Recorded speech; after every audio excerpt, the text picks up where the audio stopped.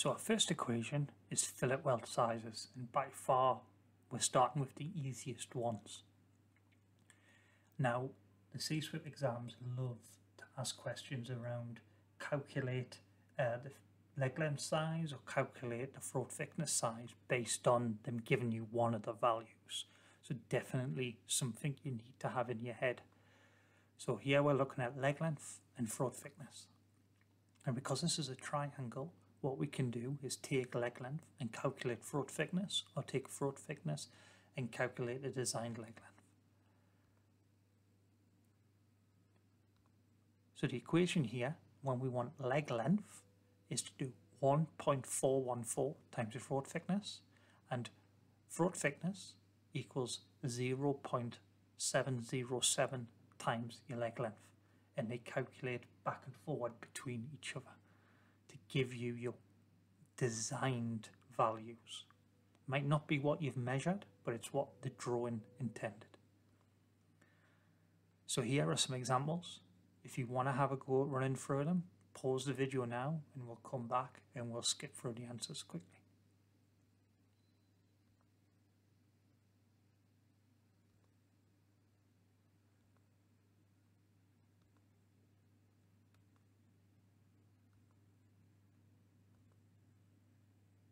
Great. The next one is slightly more complicated. Here's our ultimate tensile strength.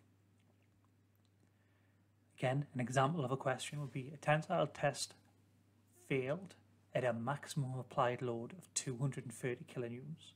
The test sample was a rectangular bar of 15 millimeters times 20 millimeters. What is the UTS value recorded? So we're given all the information here, but there's some little tricks with the numbers that try to catch you out on. So our equation is the maximum load applied over our cross-sectional area. Here we have a max load applied of 230 kilonewtons, but we'll write it as newtons, so that's 230,000 newtons. And our cross-sectional area is 15 times 20. When we put them into the calculator, what we'll get is 766.6 newtons a millimeter squared. So we keep our units of our newtons in our square cross-sectional area.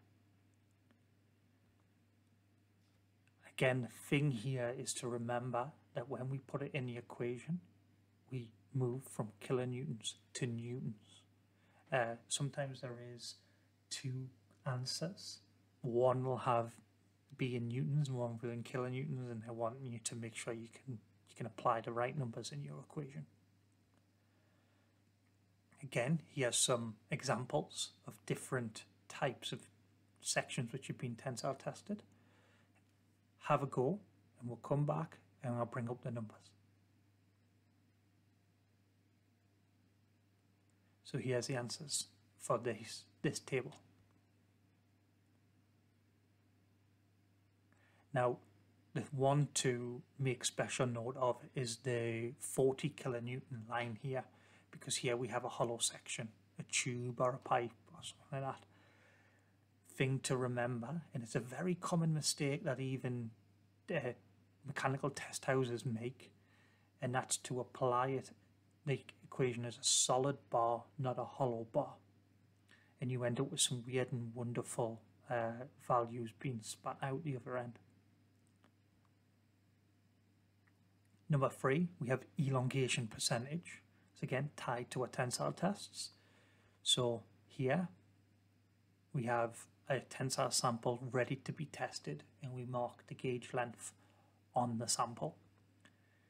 We take the tensile test, it then breaks, and we put our sample back together and we measure the new gauge length. So now we have two bits of information: our gauge length and our increased gauge length. And that can be put straight into our equation. So here is elongation percentage equals a change in length, which is your new length minus your original, divided by your original length. And we take that number, times it by 100 to make it a percentage. So like I said, your original gauge length and your new gauge length. So here is a table again to have a go at. So pause it here, have a work through, and we'll review the answers in a moment.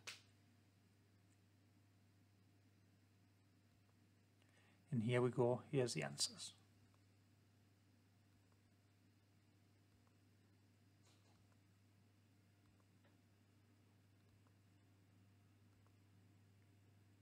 Okay, our final one is maximum cap height.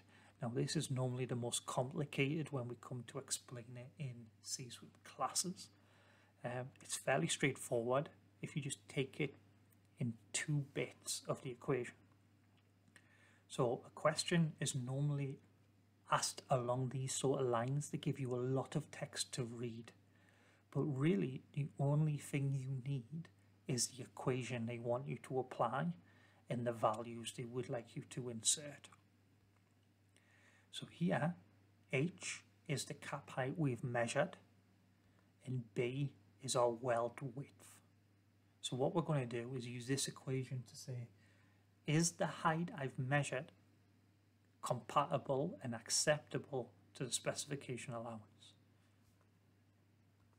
So here we have 2 parts of the equation. The first part in red is going to give you what your maximum value can be.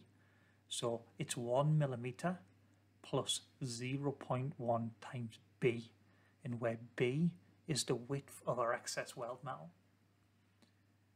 But no matter what, that number cannot be above 5 millimeters in this example.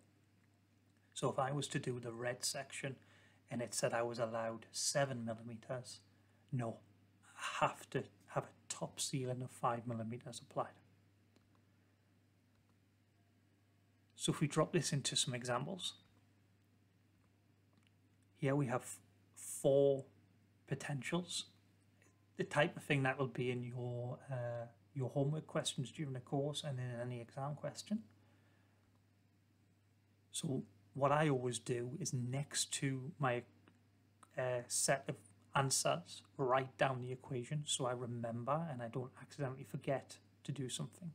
So here we have 1 millimeter plus 0.1 times 10. So that gives me an allowable height of 2 mil, but I've measured 3 millimeters in height. Therefore, that's incorrect. Next one. So we've got 0.1 times 21 would give me an allowance of 3.1 millimeters. Now here I've measured 3 millimeters, so that's acceptable to the spec. To finish off, we've got the last 2.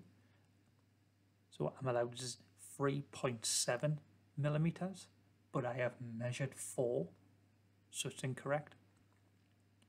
And then this last one's a funny one because I've measured 5.4, but no matter what, I'm not allowed above 5, so it's already a reject. But if we do the calculation, it would give me an allowance of 4.9, so I'm still rejectable to that because I've measured 5.4.